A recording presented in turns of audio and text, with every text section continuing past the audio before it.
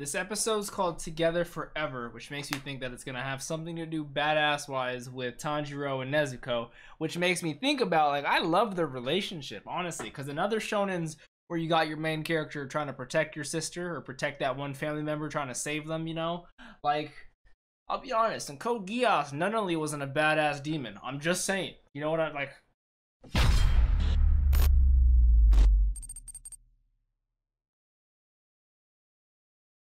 What's up, Dapper Squad? It's your boy Darius, back at it again with another episode of Demon Slayer. Last episode, we had the continuation and the further fight. I don't know both their names. I think I have them down. One of them's Yahaba, I'm pretty sure, and the other one is Sasamaru, something along those lines, with the eyes, the Arrow Demon and the Tamari Demon. Both one of the 12 moons of Muzan fighting Tanjiro. Tanjiro's trying to protect Nezuko, Tamayo, and Yushiro.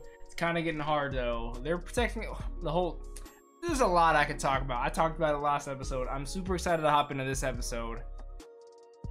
Super excited to catch up to where the anime is now. I've been hearing such great things. I'm so behind. I'm so sorry. You guys are such the best and so patient with me. I appreciate it. Typical plugs. If you guys want to see the full, instead of, you know, clicking just a normal reaction, 10-15 minutes, whatever, you guys want to see the full episode down in the corner, make sure you check out the Patreon down below, as well as the next episode after this. As well with other very heavily copyrighted reactions. Certain ones have to be a redirect, which this one is. So at the top of the description, there should just be a link directly to this reaction, and then come back here and look at my review of it, you know, of course. So click that or tap it at the top of the description. Other than that, the top right under this, I'm super pumped. I'm super excited. Demon Slayer episode 10. Let's do this.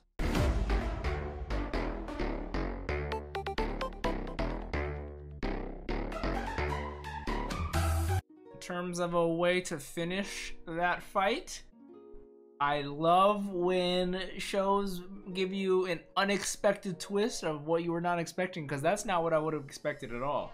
I honestly would have expected Tanjiro to do another somehow badass of what he did to the first guy, to the Tamari demon as well. But the way Tamayo, I really fuck with Tamayo, man. The way she's able to handle herself.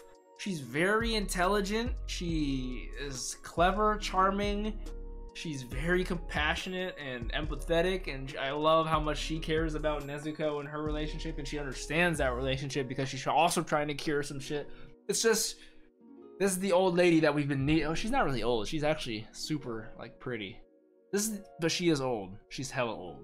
This is the old lady, she's like Tsunade. Except not mean like Tsunade. This is the old lady that we've been needing in our lives, you know, in our Tanjiro Demon Slayer lives, and I'm so glad that we met her. Honestly, it's just an inspiration to me, and I'm super excited. I was honestly, it wouldn't have been a bad idea if he gave Nezuko up, just because I trust her and totally, and I know that when she says we're going into hiding to be safe, I know she probably has a dope ass hiding spot that Nezuko could be safe. But you also got to think, Nezuko is super dope to have in battle, and there's no safer than being with Tanjiro. Because no matter who Tanjiro goes against, if you put his shonen family love along the line of fighting someone, he's gonna win. Or when it comes to saving Nezuko, he will prevail. That's just Tanjiro, you know? I love her getting a callback and her using her scent, her blood as the scent again. I like the fact that we now know that it's bad against humans. It's not good to breathe that in. I also like how I love the animation for it. I love how she used it, meanwhile her charming manipulation, in order to get the Tamari demon to release the curse like that. That's an ingenious way of doing it. Yushiro, his typical obsessive dopeness. I love their relationship. I've said that too. I'll let you out in 1 second, Yeti. Give me 1 second. Kind of reminded me of Carlisle and Edward in Twilight. I know it's a weird reference to make towards the dope shonen anime, but oh, she's meowing. She wants out. But just the way he found him in like a hospital situation and a sickly, and did it out of kindness, not just for, you know, kind of wanted. And she got his opinion. She's like, "Do you want this? You're gonna get hardships. You may live longer, but there's definitely a downside."